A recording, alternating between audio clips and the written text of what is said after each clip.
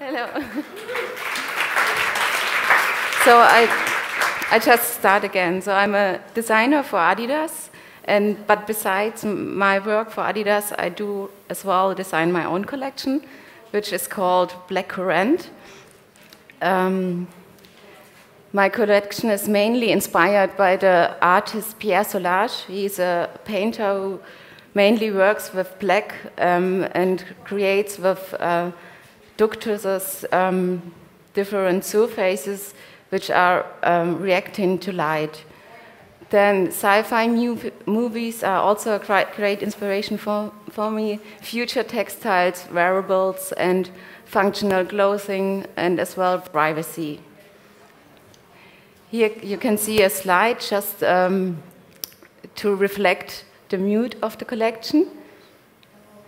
Then in fashion, you normally have 3 dimensions, which are color, textiles, and cuts.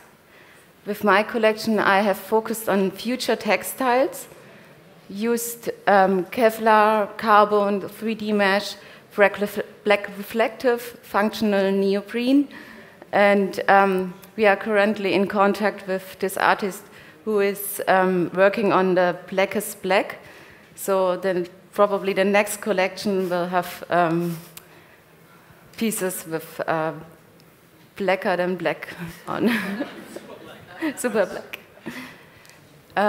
Here's just a picture of the one piece, which is made out of functional neoprene.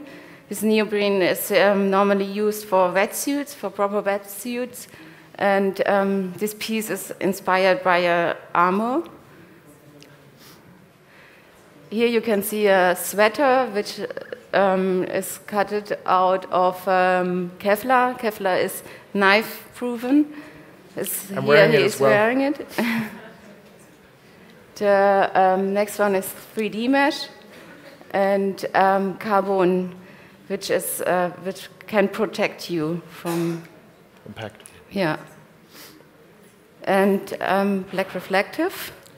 Ole, Video bitte. We have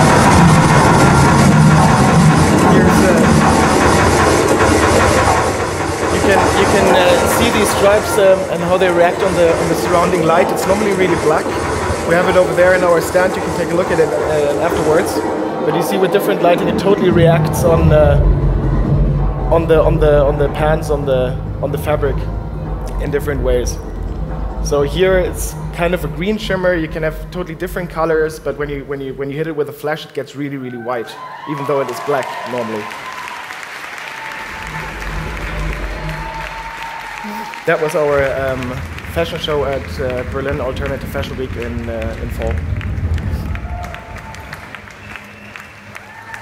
Okay, so my name is Gabriel. I'm Phoebe's boyfriend, and I'm also lifesaver.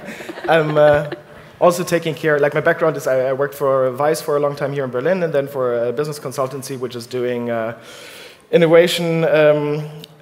And right now I'm doing Phoebe's marketing, and I'm kind of taking care a bit of the tech stuff, which I have absolutely no plan about, but I'm learning, and that is what's happening with a lot of people right now at the moment, and it makes a lot of fun.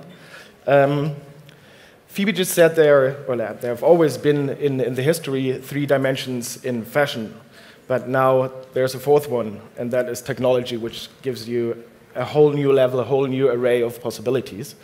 What we did, or like, you're gonna like get a lot of information regarding this, but like, just to make it short, you have like an input through a sensor normally, then you have some intelligence in the middle, and then you have an output, which could be an LED or some robotic part, or you can attach it to computer. There's a lot of possibilities, but there's nothing really market ready at the moment.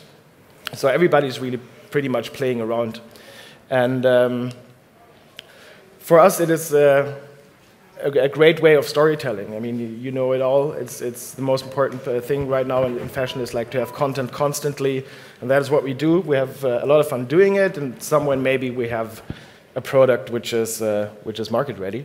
So since Phoebe's approach to fashion has a lot to do with like blackness and light, and how it works together. Our first idea was to take an input, which is light, and then the output being light as well. So that's the Fab Lab in Nuremberg. We're really happy that we have it. I mean, that is why we pretty much went into this. And we tinkered around with something called a slave flash. A slave flash is a flash which is reacting on a flash.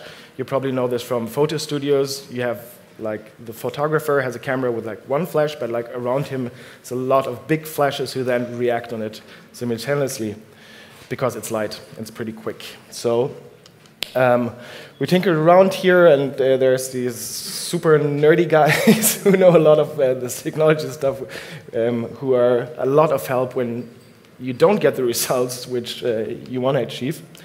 And then afterwards we had like a result which we really liked. Like, we got a lot of light out and really in an instant. So what we did then is we made a prototype, and we also showed this at the Berlin Alternative Fashion Week. And from this prototype, we made another prototype, which we're going to show you now. Did you connect it? I connected, yeah. Yeah. So, Ole, kannst du das Licht ausmachen? So, this is what happens. So it flashes back. It's a privacy functionality. Like if you're drunk coming out of the club somewhere at night and you don't want the pub to photograph you, then that's what's happening. So, danke, Ole.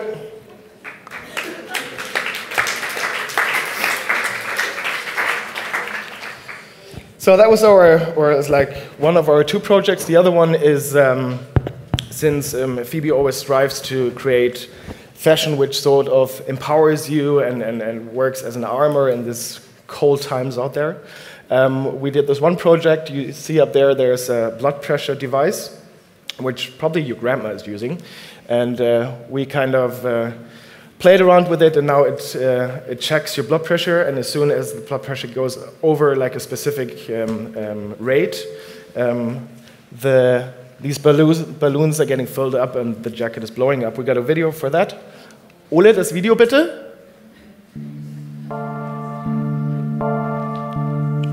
Und ein bisschen weniger Licht.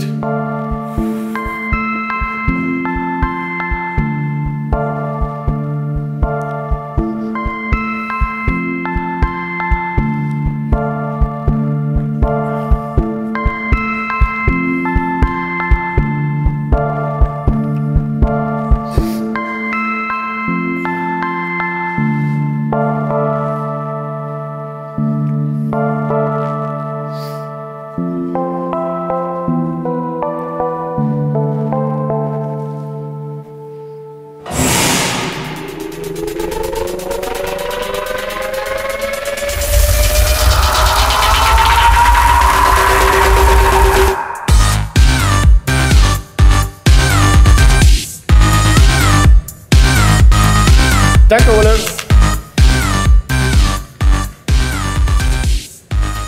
So that is what I mean with doing content with the stuff you're working on. Thank you. This is absolutely not a market-ready thing, but maybe it will become something somewhere. So that's pretty much it for now. So, are there any questions? Oh wait, I give you the microphone. Thank you. So I'm wondering about the usage of carbon, because carbon is a quite expensive material. Mm-hmm. How much carbon is in your textiles? Well, I beg to differ. A few days ago, it was announced that there's actually a 3D printer now, which is printing carbon. So prices for carbon are going to go down significantly. So we will see a lot of carbon in textiles. Of course, carbon is very stiff. Like, the property of carbon is to be very, very strong and very, very hard, since it's not really something you can have like as a comfy piece of garment. But in different applications, like security or when you need stiffness and security, that's going to be a big thing, and it's going to be very, very cheap. Like, you can print tools like this. Really, really solid things right now. So that's we're going to see a lot of that. Okay. And the pullover you're wearing there is Kevlar? Yeah, right. There's Kevlar inside. We did not try this out yet, but supposedly you can hit me with a knife right now and I'm not going to die. I hope nobody has a knife. No, we don't try this thing. Okay, thank you very much, Phoebe. Thank you very much, Gabriel.